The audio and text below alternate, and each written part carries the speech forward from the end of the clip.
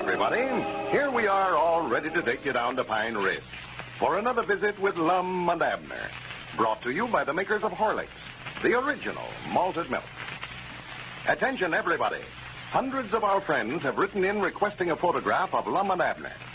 We're glad to announce that we now have a limited quantity of 8x10 pictures autographed by Lum and Abner themselves.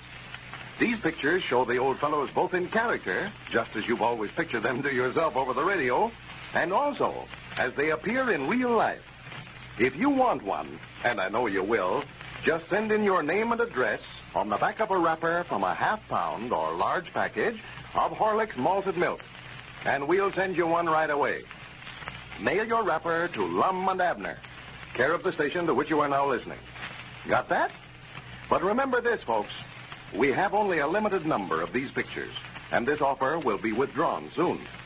So to make sure of getting one of these grand souvenirs, I suggest you send your wrapper in right away. And now, let's see what's happening down in Pine Ridge. Well, Lum and Abner learned the other day that it was unlawful to start a chain letter, but only after the hog chain letter that they had started had spread like wildfire. Well, now the old fellows are trying their best to get the thing stopped. However, they're finding it much easier to start than it is to stop. As we look in on Pine Ridge today, we find Lum and Abner down at the Jot 'em Down store. Lum is talking over the telephone. Listen. Luther?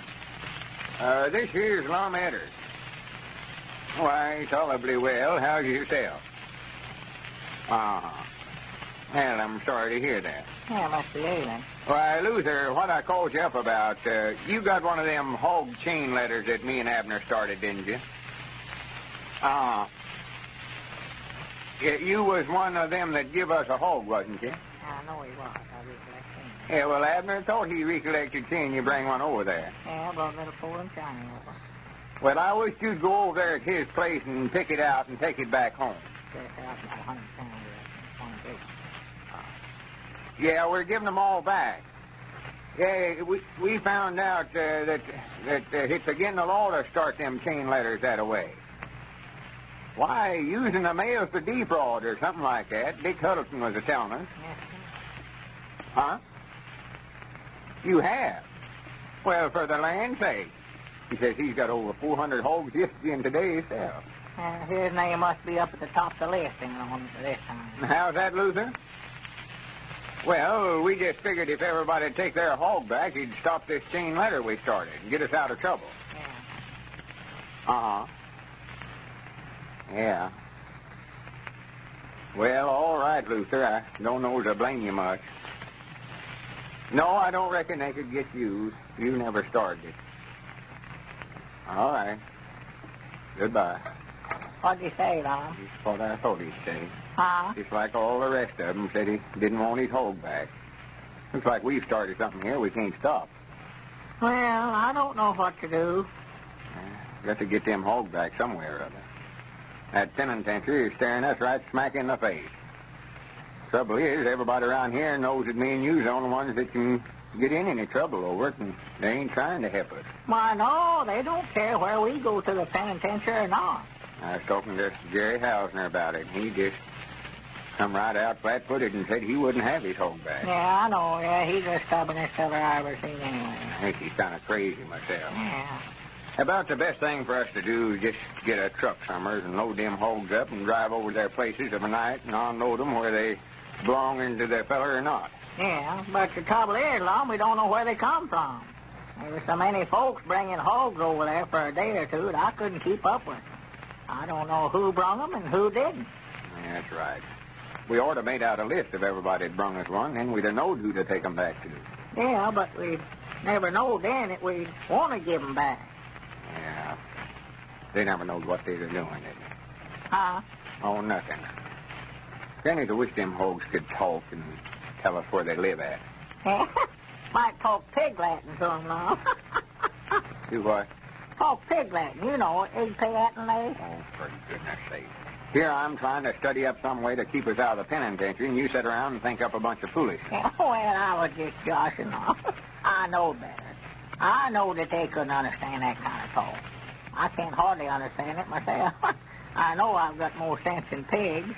I wish I'd never heard of a chain letter. They say some feller out in Colorado started them things. Yeah. That is for money. Of course, it was our idea changing it to a hog chain letter. Well, what we going to do, Lum? I told Elizabeth I'd be back in a few minutes, and she said if I don't get them hogs away from over there by this evening, that she's going to run me and them both off. Well, you better get started running then, for we ain't going to get them away from there today. I can tell you that right now. Well, why can't we just go ahead and put a fence around that 80 acres we bought down on the river the other day, Lum, and turn them loose on that? Well, what's the use of going to the expense of fencing that place up if we ain't going to keep the hogs? Well, we've got to put them somewhere. They're just ruining our place over there. Looks like a cyclone had hit it. I've got Cedric staying over there now to keep them out of stuff, but I don't think he's able to do it. There's so many of them. Yeah, Granny, there's another thing. We ought to quit selling them over there. Why, sure, that'll be worse off than ever if we don't stop taking folks' money for them hogs that we got that's supposed to be against the law. If we start trying to get them hogs back, no telling where we would find them at. I know. They changed hands 15 or 20 times by now. Selling them for $3 and no telling what they'd want for them back. No. Maybe we could start a unchain letter. Do what? Unchain letter. Start a chain letter where everybody gives somebody a hog will have to go get it back. That way, eventually, the hogs will all get back to where they started from. Yeah, that's a good idea if they'll do it. Well, it ought to be a heap easier to get somebody to go get one back than it was to get them to give one away. Yeah, but what about that using the mails to defraud that Dick was talking about? Now, let's don't get no more of these things started through the mail, Lum. Well, it ought to be again a law to start an unchained letter. Yeah, you better ask Dick about that. Granny, wait a minute here. That is a good idea. That's a good idea even if it won't work. A good idea if it won't work. Why, sure. That way we won't have to send the hogs we got back to where they come from. Because, well, like if they was to send us to the penitentiary for 10 years for starting them chain letters, it ought to take about 10 years off for starting an unchained letter, so we can't get no more trouble on the deal. We just break even. Yeah, well, I'd rather stop fooling with these chain letters, Lum, before we end up on a chain gang somewhere. That's what I'd rather do. We're what you call fugitives from a chain letter, ain't we? Yeah. Come to think about it, though, I don't believe that unchained letter business will work very well anyhow, Abner. I don't neither. See, we never got all the 15,625 hogs we're supposed to get. We might have to go out here and buy up 2,000 or 3,000. That is, if we start an unchained letter and run it backwards that way. Oh, my goodness, I know we don't want to do that, Lum. Have to buy up a bat. No, if we can just get them hogs over there back to whoever give them to us, I hope I never see another one as long as I live. Yeah, but that ain't as easy done as it sounds, old Lum, giving them back. Reckon them hogs would know their way home if we was to just turn them loose.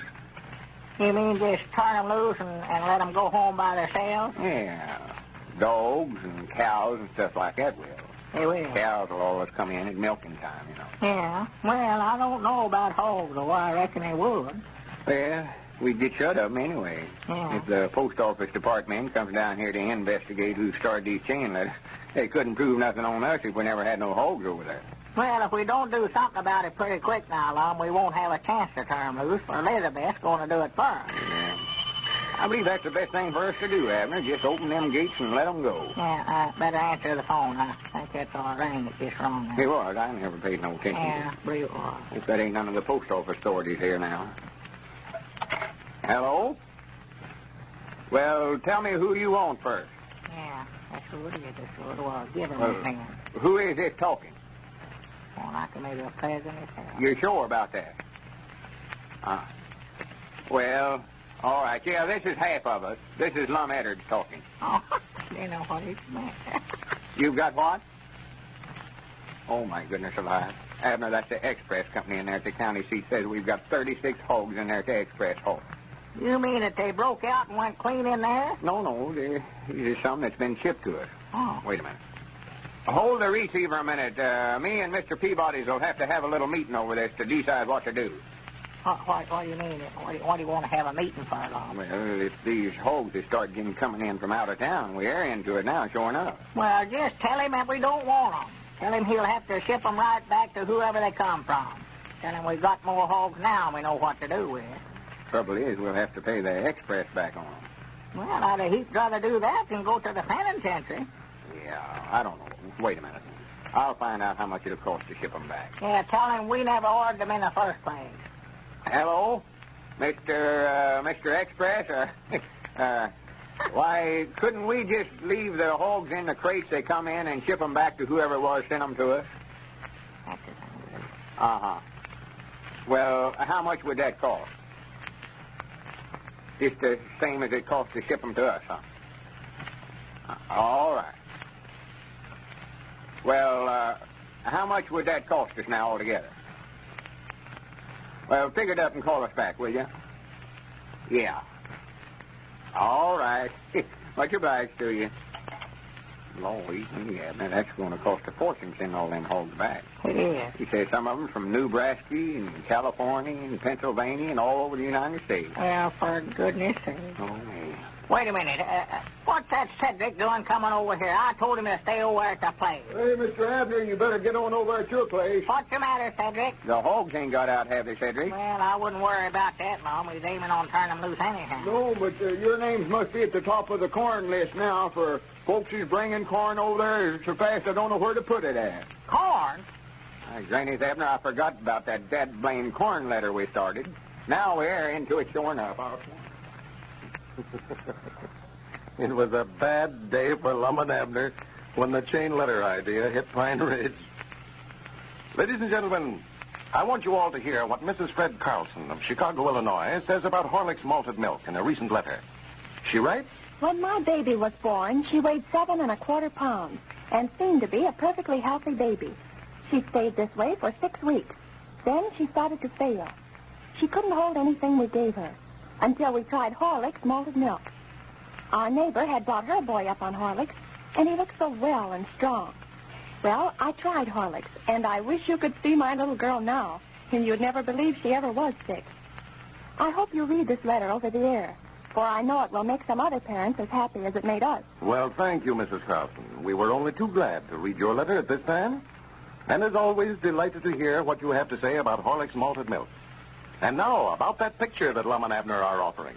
All you have to do to get one right away is to send in your name and address on the back of a Horlick's malted milk wrapper to Lum and Abner, care of the station to which you are now listening. All right? But just remember to send in soon, as we have only a limited number. This is Carlton Brickert, speaking for Lum and Abner and Horlick, who now bid you all good night and good health.